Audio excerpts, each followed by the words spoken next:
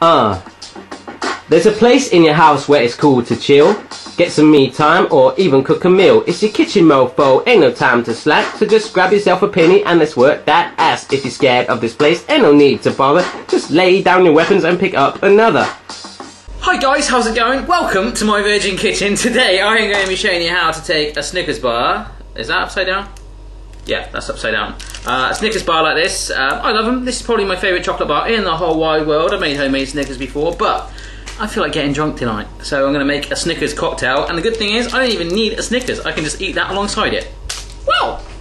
Okay, so all the ingredients you need are right behind me. Do you want to see what they are? Yeah? Okay, so hit pause on the video now and write them all down. So the first thing we've got is some ice in a bag like so. I don't know why I bought that. Why did I buy you? Whoever invented that actually, ice in a freezer bag is a rich person, because obviously you can just make it in the freezer, but it's all good. So you can crush it up if you want, or you can have it thick and chunky. Completely up to you. We've got ourselves, oh my god, Barry, you got peanut butter?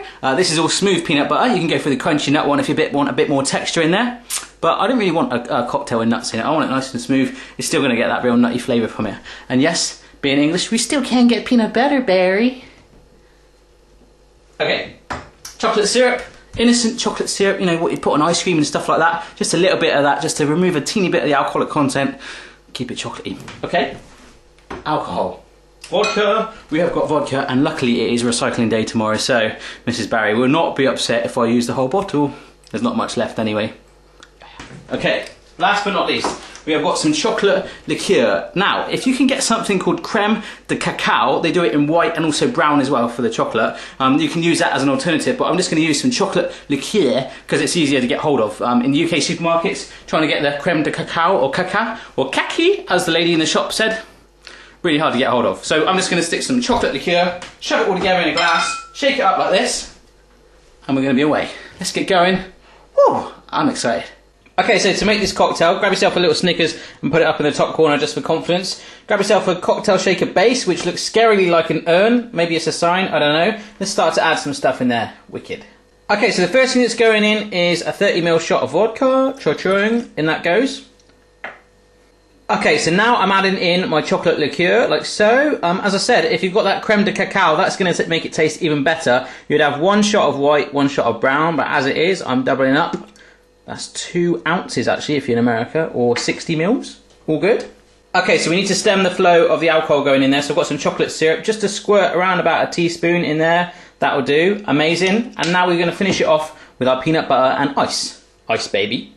Okay, so the peanut butter, that's a tablespoon there. I'm going to put 2 in, just going to plonk it in. As you can see, it is quite thick, so we're going to need to shake it really vigorously to break it down. Alternatively, I guess you could use a food blender. So this one's going in as well. Oh wow, I've got to show you inside this in just a minute.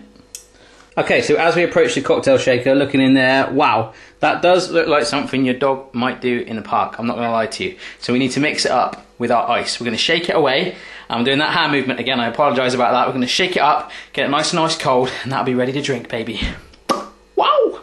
Okay, so to measure the ice, I've just got the glass, I'm going to serve it in, filled it to the top, and I'm just going to pour that in, like so. Oh wow, it all went in. I thought it was going to go everywhere. Right, now we get the lid on this and shake it up.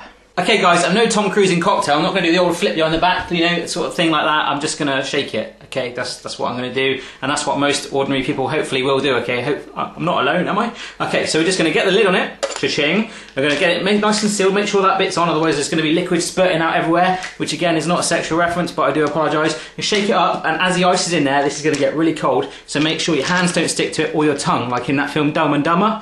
And like that. Okay, that was a bad idea, but you know what I'm saying? We're just going to shake.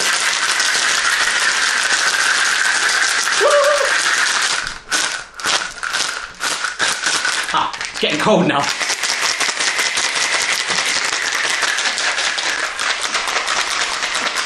Does this look rude? Does this look rude? Okay, wow, that's been 5 minutes and I've shaken it up. Can you see how cold that is? That's like on Back to the Future when they go back in time and it's all cold and stuff. Yeah, let's pour it out. I'm thirsty now. Yeah, this might actually be hard to get the lid off at first. I just want to show you, it's kind of welded on, so you need to pull it off quite firmly. There we go, that's gone off. Now you could, I'm actually out of breath from that shaking. I do apologise. So you can pour it in like that and leave the ice in there if you want. It's still going to be really cold. Or if you want that icy chunkiness in there like I do, just take the whole lid off, grab your glass, and then just start to pour it in. Okay, so looking at it, the peanut butter might have all been dissolved in. That should be a good thing. Let's just pour it in there. Quite a thick texture to it, as you'd expect. Let's get that all in there. Oh my goodness. Wow, that is perfect. I don't know if you just heard that, but Mrs. Barry just blew her nose off the camera. Mrs. Barry, I've got to tell you, when she blows her nose... Did you hear that? Mrs. Barry! When she blows her nose, you'll hear about it. Anyhow, we've got a cocktail to talk about right here. I'm going to drink that. And if there's some more, I might just have it. Okay guys, I've got to tell you, my hands are numb from that shaker and nothing else before you get any rude thoughts. Let's just have a little sip of this and see what it's like. Oh my goodness. That is a Snicker, but blimey, that is a really strong Snicker.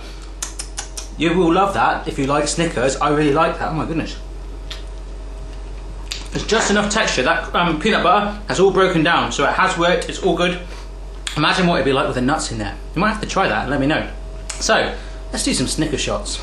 Okay then folks, that is the end of the video. I hope you enjoyed it, and I want to dedicate it to 2 people. In fact, one of them is an animal. Snickers the cat, a good friend of mine's cat who died 10 years ago. He was really strong, so I've got 8 shots for him, because the cats have 9 lives, and obviously he's dead, so that's that. And the other one is Mr. T, who over here in England at the moment is like the head of the Snickers advert. You know, crazy fool, ain't getting no plane, sucker, and all that. Yeah, I've got my Mr. T socks on right now if you're interested, just for confidence, but let's finish it off in style, and I'll see you again next time. Cheers then.